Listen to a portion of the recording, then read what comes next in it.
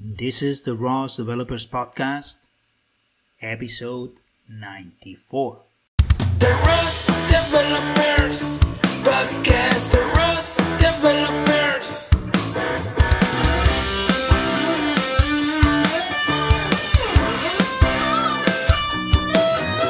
The ROS Developers Podcast, the ROS Developers. Hello, ROS Developers, and welcome to the ROS Developers Podcast, the podcast that gives you insights from the experts about how to program your robots with ROS. This is Ricardo from The Construct, and today, I'm going to continue with the series that we are doing about how to build your own robotics startup. So, this episode is dedicated to you if you are thinking about building your own robotics startup. So, if you are not, maybe you are thinking about, or maybe you are in the process. So, any case, this episode is dedicated to you. And in previous episodes, we have talked previously about how to build your own team. And then also on the first one, we talk about how to get the idea for your product, for your startup. Then in this case, the third, I would consider the third more important point to talk about, that is about how to get some money to start your startup. Right? So we have now an idea. It's a very cool idea for a robotics product. And we have assembled a team to build it. Then the only thing that remains is to have some money to start buying the required parts, the computers, the software, or anything else that we may need to build the product. Then also the team that is building it, maybe it's going to need some payment or not. That depends on how you organize this, the development of the product. And maybe you will need to subcontract any service, like, for example, designing some parts of your product that need to be designed by somebody else who is an expert on that. Or maybe you will need also to go visiting some places to promote your product, to create arrangements or partnerships. For all that, you're going to need money. And at the beginning is always very difficult for a startup because the product still has not been built and you cannot generate money. So there is kind of a circle because you cannot create a product because you don't have any money that is being generated. So you don't generate any money, and you don't generate any money because you don't have a product. Then how to break that circle so you can start actually. Then let's see how you can do that here in this episode. Then the first thing that you need to understand, is that in order to get some money, okay, so the first thing that you need to understand is that ideas are worthless. Yes. So that's one of the main points when creating a startup. Maybe you have seen all those movies about entrepreneurs that they go to a panel of investors, present their idea, and then everybody gets excited about the idea they proposed. And then, I want to invest the money that you need. And this is very far from reality. The point here is that you are not going to get money from investors based on your idea, because ideas are worthless. There is the very common misconception about the value of ideas. And I myself, I had this when I started my company. Yes, I have it. But now I understand that.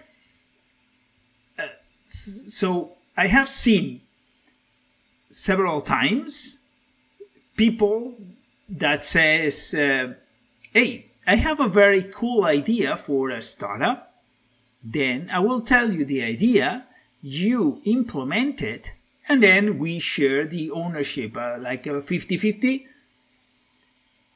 And this situation is very unrealistic, because I'm pretty sure that the idea is very cool. I'm not judging the coolness of the idea or the revolutionary what that is this idea. I'm not judging this, but it doesn't matter how cool and how revolutionary. What really matters is the implementation of the ideas. That is the difficult part. The difficult part is to bring into reality an idea. Everyone has very cool ideas. Really, yeah, I can see in every day people that says ideas, they expose some ideas and say, wow, that's very cool. That you are very clever in that sense. I remember, as an example, many years ago, it didn't exist, the iPhone. Okay, so think at that time, even before that. So I don't know if you remember the concept of Discman. Those Discman were those things that you can put a CD containing 24 songs at most, 24 songs. And then you carry the CD player with the CD in order to listen to music when you are moving around. Only 24 at most. So imagine how many can we carry now in our iPhone. Well, at that time, that was the standard. So one friend of mine told me about the idea of making a Discman that can read MP3. Because it was starting the MP3 format to be popular. Then he says, oh, wait a second, I have this idea. We can create a disc that instead of reading the normal CD format, it will read MP3. So we can carry hundreds of songs on a disc. And I thought that idea was amazing. Of course, he didn't put this idea into implementation, and somebody else did it and won a lot of money. And one of those was Sony, for example. Then what that means is the power of implementation. I can tell you this what I'm going to tell you, this is truth. My brother, he had the idea of an Airbnb just years before it existed. Actually, he was going to call it Travelissimo. Such a cool name, right? Well, anyway, he told me about that, and he had even the ideas of how he's going to organize, but he never took the step to start building it. I myself, I had the idea of a phone application for dates with your locals, but even before we had internet in the phone. So the idea was to create a local hotspot that you would communicate with people close enough to the Wi-Fi range. And I was going to call it Ligotin. The Spanish listeners will understand the joke there. Well, of course, I didn't implement anything, and now I'm not millionaire, of course. So what I want to express with all this is that ideas per se, they are worthless. What really matters of one idea is the implementation of it. You can get tons of good ideas. And I have seen many people saying very, very good ideas. But what matters is to bring those ideas into reality. That's super difficult.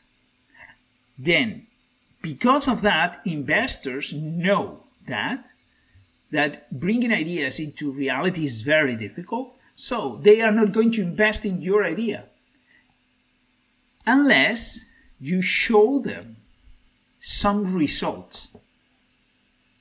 So unless you cannot go with your idea to one investor and request him for money based on the idea. You can start implementing your idea and then get results and go with those results to the investors and show and say, hey, look, here, I have some results. And I think that this is showing that we are going to have a huge success. But for having a huge success, we need the money. Then they will invest. That's the way of doing it. So investors are not going to invest in your idea unless you have already done in the past. So in the past, you had another startup and you demonstrated already that you are able to bring an idea into $1 billion business. Then, of course, they are going to give you the money in that case. Or another case is when you have personal connections, like this case of this lady that was building Theranos. Yes, the company is Theranos, for example. Like the Theranos case, that she got a lot of millions because they has some connections on that. Then, okay, so, but this having, so knowing about that investors are not going to give us any money yet, then this brings us back to the initial point that we don't have money now. So how do we show them before they can start lending us some money or giving us some money? Then we need to show something, but again, we don't have money. So how can we create something to show? We have already 11 minutes of the podcast and still don't know anything about how to break that circle. Okay, so let's go to that point. You have some options, okay, to do this here. One of the options, the typical one, sorry, no, not the typical one. Let me go to the one of the options is to do your startup as a side project. And that means that you and your co-founders do have another job that is the one that pays your bills for house, for food, for transportation, etc. And also you use some part of this money to pay your required materials for your startup, your travels, and anything that you need on the startup. That's having your startup as a side project of your main job. At the beginning, actually, at the construct, we work that way. Each one of the co-founders, we have another job that paid our bills. And we were working this way until we built our first minimum viable product. The problem that you have in this approach is that lets you very little time, very a short amount of time to work on your startup. You have to deliver at your job, at your main job, and then when you have finished that, then you have to go and work to the other one. I can tell you that this is exhausting. The problem is not that it's exhausting, because welcome to the startup world. The startup world is you are going to work a lot and be exhausted if you want to achieve, to bring your idea into reality. So that's not the problem. But the problem is that you have very few hours to work on your startup. So that means that your startup will move very slowly. And if that is okay with you, maybe you and your founders and your idea, you think that it's okay. So you don't need to go faster, because so nobody is going to try to overpass you. So try to implement the same idea but at a faster pace. Then in that case, then this approach is okay. But in robotics, it's almost never the case. If you take too much time developing something, then somebody else will appear with the same product idea and take you out of the business, because even before you have the minimum viable product. So at the construct, as I mentioned, we started this way, but after a few months working like that, and once we have published our first minimum viable product, by the way, it was a complete disaster, but then at that point we decided that we needed to do more work and move faster, And then each one of us, we left the jobs and started to work for the company, for the construct. Then, in order to do that, we had to move to one of the first financing stages of any startups, which is getting money from fools, friends, and family, the 3 Fs.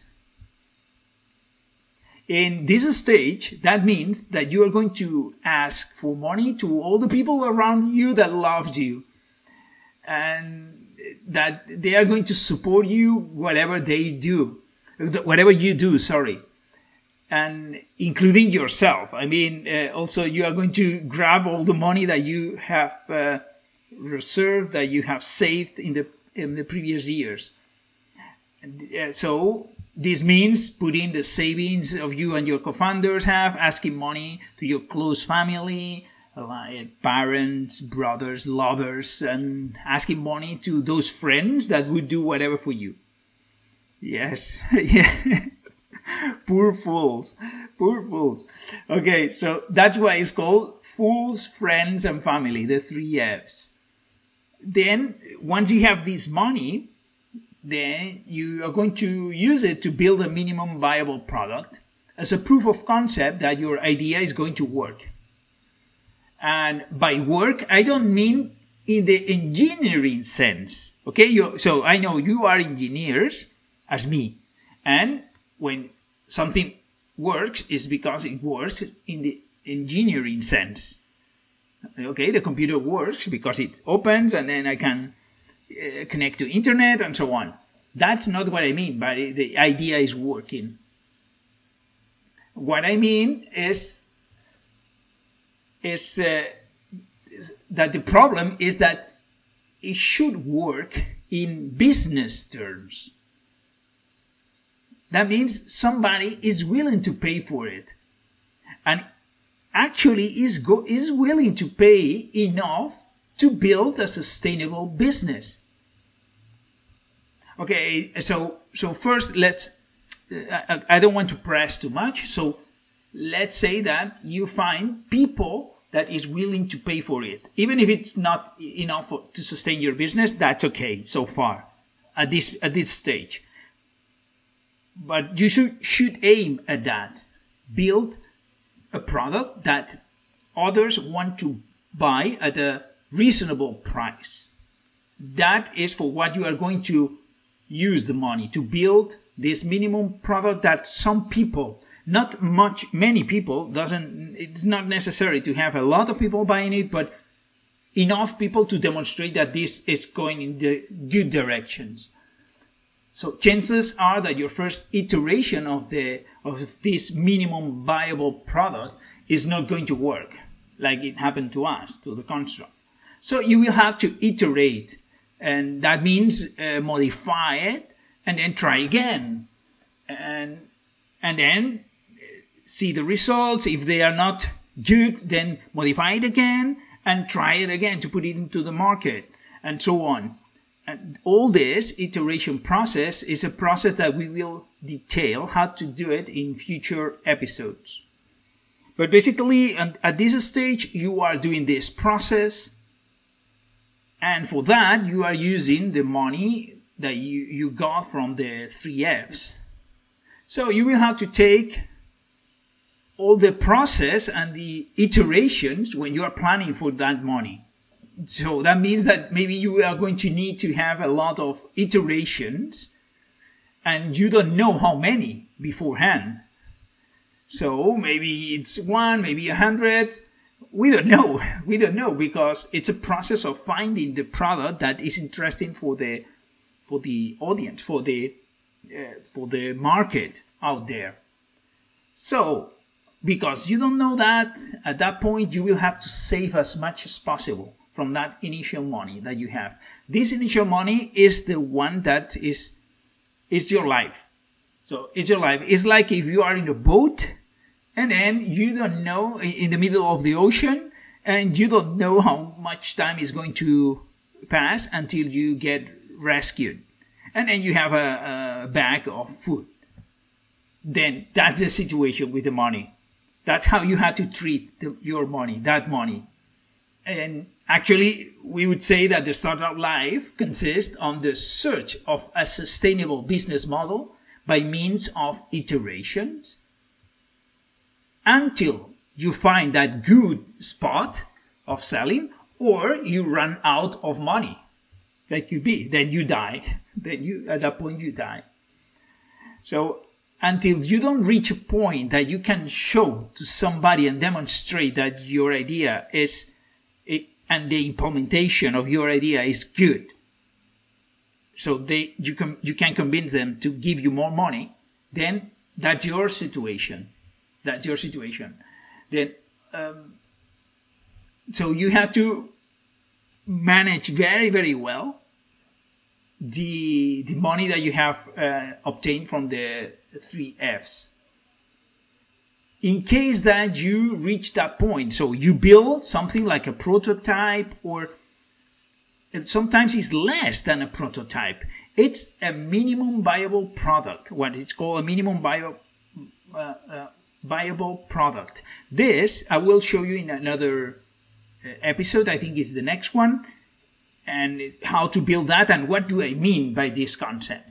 But it's something that is showing that, hey, here there is market, here there is traction, there is people interested. Okay, so if you reach that point that you can feel this traction, this interest, then you can go to the next point, which is a seed round for a startup from a business angel. But before going into that point, let's imagine that you have very bad luck and you spend all the money and you have reached no point where you can show some traction. Then what can you do at that point? Should you close? Well, it depends on you. You can close your startup and then apologize to all those who lend you the money, or you can search for an accelerator. The accelerators are some physical places that give to startups a small amount of money to keep them moving into the search of this minimum viable product that is successful. And they also provide space to work and mentoring from experts in the sense of building startups. Again, I'm not talking experts about robotics. Okay. Then, so they call accelerators because they provide you all those resources so you can move faster your idea to the point of generating a minimum viable product that works. So in exchange, they usually request a percentage of your company and, well, the amount of money that they give and the percentage that they take, it depends on the accelerator. But typical, for example, let me tell you one example. One of the most famous accelerators in the world, which is called Y Combinator, and a super famous accelerator. It's located in the States, and it has, for example, accelerated companies like Dropbox, Stripe, Airbnb, Twitch, or Reddit. So I'm sure that you know all of them. So they started there at Y Combinator, and they are investing $115,000 for 7% of the company. And they put you a lot of mentors, and their process is very cool. So actually is one of the best in the world, and every year they have 2 entry points that you can apply, but a lot of startups are applying. So it's a difficult process. Actually, you have to have, even there, you have to have some people that recommend you before getting into entering into the accelerator. So it's very difficult to get into there. So then my advice is I do not recommend to go to the accelerators unless you are applying to a Y Combinator or something similar. or unless you are very desperate. And you are very desperate, you really believe your idea could fly, and then you need the money, so you are going to grab anything that you have around. And the reason why I don't recommend it is because in the last years you can find many accelerators. So actually more accelerators than Starbucks, I think. And there is one on every corner. And usually they don't provide any good service, just a space to stay and a little amount of money. So the acceleration is almost non-existent. It's more like just a survival kit, and that's all. Because for me, by acceleration, I mean a team of experts ready to guide you, spot your false assumptions and errors, and also point you towards more successful directions, like it's happening in the Y Combinator. But there's basically the accelerators, all those new accelerators they have started in the recent years. They basically just want to get some part of the company for a little amount of money and free space that you share with some other startups, okay? So it's not just for you. Well, that's my opinion, but you can experience by yourself. Okay, so if you go to one accelerator, then you will lose some part of your company. Then, so let's say now that either you achieve with the full friends and family money, you achieve to create something that shows progress, traction, and acceptance by the market, or by means of the accelerator, you achieve the same thing, same point. Then what's the next one? The next one is to go for business angels. The business angels are the ones that invest a small amount of money in your startup after they see some possibilities of success, but always by means of your minimum viable product and your results that you are presenting that can be checked. So they will need you a practical demonstration that your product can make millions in the long run. So business angels are usually individuals with a lot of money that belongs to themselves. This money is theirs money. And they want to be part of a project. It's a project that they like and they think that it can be successful, and then they can put their hand into that project. So they have to like the project usually, and then also the startup has to demonstrate some success. That's one very, very clear example of this is Elon Musk. He was a business angel of Tesla. He invested his own money in the early stages of Tesla. Then what happened afterwards, and so it's another story.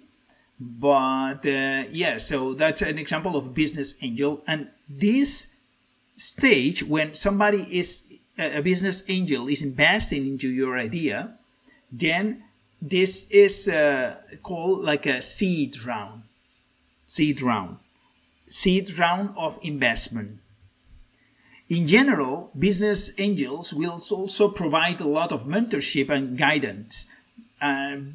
Also, they will provide their contacts and their experience in building companies. They are putting directly their personal money. And for that, they want to be part of the team of the project in some way. Okay, so they get a small amount of the company also, and the amount of money invested, it may be between 50,000 and 200,000, depends on the investor and also of the project. The idea then with this money is that you use the money to go beyond the minimum viable product and show that there is real traction in your product. So you're going to, it's not a minimum viable product, but a full product that you are building, and there is a lot of people that would like to buy it okay, so you have to achieve this, that a lot of people is wanting to buy it. Even show that if you have more money, then it will be sold even more. And that's exactly the result that investors are willing to see. It is, you have a product that you can demonstrate that people love, that they like it, and that you cannot start putting this into the market massively because you like of money. But your product is already demonstrating that it has this potential. Okay, then at that point is when you go to investors in order to ask them money. But let me clarify that when I say about that your product is selling a lot now at this point, I don't mean just to sell by interchange of money. So I also mean about traction. That means getting the people is interested into enrolling maybe into your service, even if it is free. But you have to be able to engage a lot of people. Why? Because that's very interesting to the investors, because that usually means that at some point in time in the future, you will be able to convert all those people into money by selling them something. For example, that's what happened to Google. So Google lived many years with money from investors without producing any decent revenue. But they were engaging a lot of people. I'm talking here about millions, okay? Then, at some point in time, one of the employees of Google got the idea of Google Ads system. This system, which is called the actions for the ads. And that's what made them explode in terms of revenue. Okay, but when they were presenting their product, Google, to the investors, they were showing the amount of traction, the amount of people that was accessing their system per day, and the amount of new guys per day that they were getting. So that was huge. Even if they were selling nothing and just putting money into servers, into programmers, into all this, their business has had this potential, and they can show that a lot of people was interested on this. Okay, so that's what I mean when your product has traction, when you are demonstrating that is a good product that can generate revenue in the future. Because at the end, it's only about this. It's about being able to generate revenue. Then if you are at that point, then you go to the investors, you do your presentations. We'll see how to do all that in future chapters. But then, yeah, so in order to get the money, in general, the investors do not care very much about your business. They don't care if you are selling posits, if you are selling candles, or if you want to do, I don't know, summaries of books. They don't care anything. And what I don't like of investors is that they just think of you and your business as a piece in their business game. So they may impose you hard conditions for the investment and will treat your startup as another piece in their portfolio, which means that if they have to sacrifice that piece for a greater win for them, they will. So take care with them, okay? So I'm not telling you that you don't go to the investors. Many startup companies in robotics, they have gone through that path. And well, you can see them successful. I don't know how they run in the inside, so how the things are going in the inside, but we can see them there.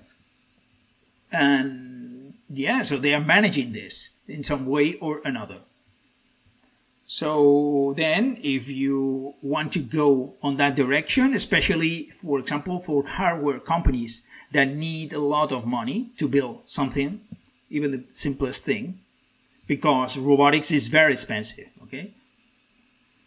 Then go into that direction, show them your results, the potential, and then get the money. But then you will have to be prepared to manage the investors very short. Okay, so that's another task for the founders, to manage them. Okay, so that's how you get investors' money, and then you go on different rounds of investors in case that you need more money. So the investors' money is used in order to scale your business idea. That means that your idea has been already demonstrated that works, but now you have to scale to make it massive, to reach massive amounts of public there, and then start winning a lot of money. So that's why you are requesting the investors' money. And maybe sometimes with one round of investment is not enough. So maybe you will need more rounds. Then, well, that's possible. Then you have to show to the next round of investors, you have to show the results that you got with the first round of investment and the proposal for the next rounds, and then engage them into that and make them happy. So as a summary for general path of investment, it works as follows. First, you get some initial money from fools, friends, and family to build some pre-idea. Then you use the good results of that pre-idea to show to business angels that will help you build the product to another level of results. Then with the results, you show to investors that there is success and that in order to win millions, you need their money to scale. And then they invest in you several rounds. One or several, it depends. Okay? So that's basically how you get money to create your robotics startup. But yet, there is another option, which is called bootstrapping. What is bootstrapping? It means to focus on generating revenue from your product from the very beginning. From the minimum viable product. And then use that money to pay your salaries and expenses and everything that your startup needs. And then use this to grow. You know, it's like it would be like you cultivating your own food, and then you eat in order so you can cultivate more larger areas of land and then get more food, and then you eat that food and then you can cultivate more areas and then you can sell those to other people and so on. So that would be the bootstrapping process. And the bootstrapping has its advantages and drawbacks. As advantages, well, you don't need to dedicate time to get money, to find money from investors. That is super time consuming. It's very, very time consuming. So if you want to go after investors, don't you think that you can go and send a PDF and that's all? No. Well, that's a lot of work to be done. Basically, for months, you will not be able to be working on your startup, just on looking for money. We'll discuss about that when we discuss about how to go for the investors, okay? Because still, it's not the point here. We are starting our startup yet. So you don't need that. But yeah, so bootstrapping has the advantage that you don't have to dedicate this time to getting money. And also, any money that you have, you will not own to somebody else. So you can instead dedicate your time to build a business. Bootstrapping, you can do it if you have a minimum amount of money, or you dedicate as a side project. You start your startup as a side project from your normal job, and then so you generate a little bit of money, then maybe one of the persons of the team can leave his job and dedicate continuously to the company because you are generating enough to pay one salary. And then you generate more, and then another person of the team can leave his job and get into the startup again, and so on, so on. And another advantage of the bootstrap is you don't have to be dealing with investors that doesn't care about your business. And that's very cool. That's very cool because, I mean, your business, your startup is your baby.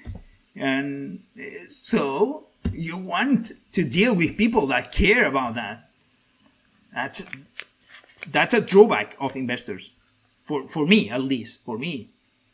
So in this case, if you bootstrap, you don't have this problem.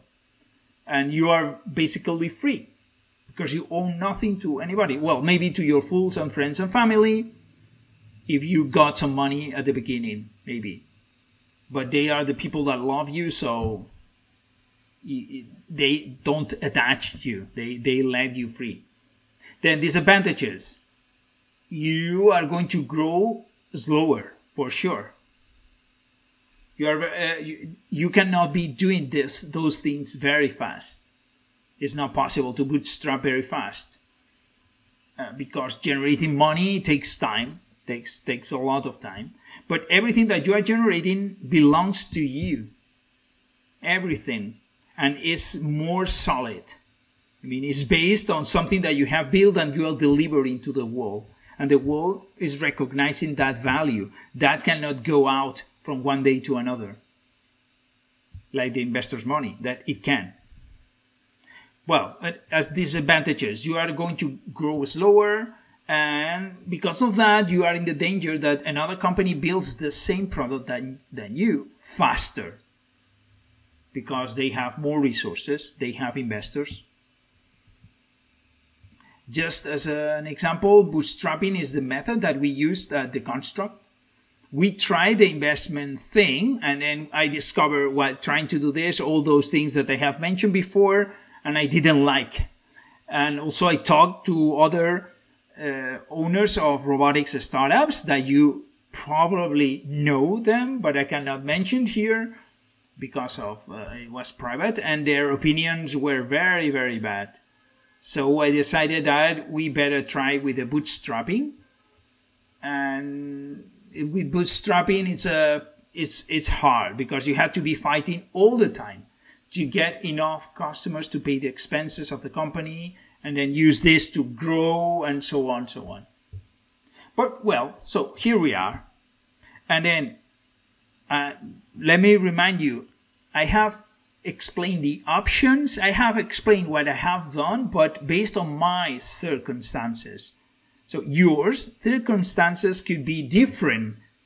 That's why I'm explaining you all the options. So you should take the one that is the best for you, based on your circumstances and your preferences, of course. Then, as a conclusion, the main point that you have to take home is that no investors will invest in your idea, whatever is your idea. They will invest in some early implementation of your idea that already has shown potential in some way or another.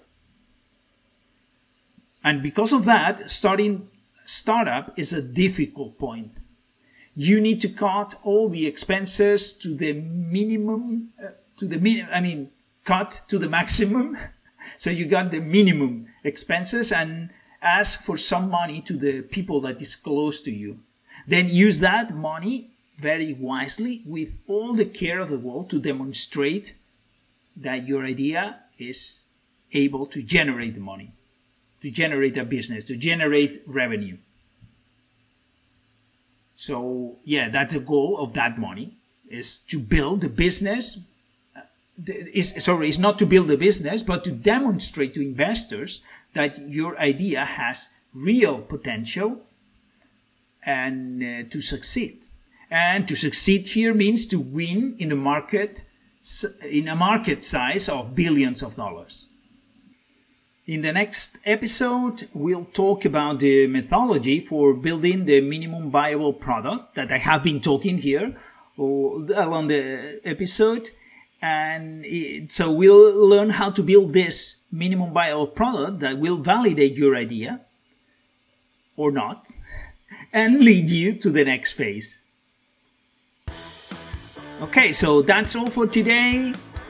And then before finishing the episode, let me tell you that we have the ROS Developers Day conference in about 1 month. And in the ROS Developers Day conference, we are having a very, very special conference. It's the 4th year of this conference that we organize this conference. And we invite ROS experts from around the world to come and give us a lesson, teach us something about ROS. They're going to teach us, and also we are going to practice online with the projects that they are going to deliver. It's super interesting because they are going to talk about many different things, ROS2 navigation, autonomous cars, federated learning in the edge, and many other subjects. And you are going to be practicing. So it's not just that to listen to a guy, but doing it, because he's going to provide us with a project that we will be using during the conference at the same time. It's a ROS project with simulations and so on. So really, I recommend you that you come to the conference. And also, we have a lot of fun because we like to laugh and to have a fun time, and also a hard time because it's 12 hours straight. Well, I mean, we do a pause to go to have some lunch and also a couple of coffee breaks, but it's 12 hours from, well, depends on your time zone, but basically it's 12 hours straight of one after another. So I recommend you that you don't miss this opportunity. There are a lot of prizes also, and we have some surprises as well for the attendance. So I hope that to meet you there and have a lot of fun. Thank you very much. That's all. See you the next week with a new lesson from the experts. And until then, keep pushing your ROS learning.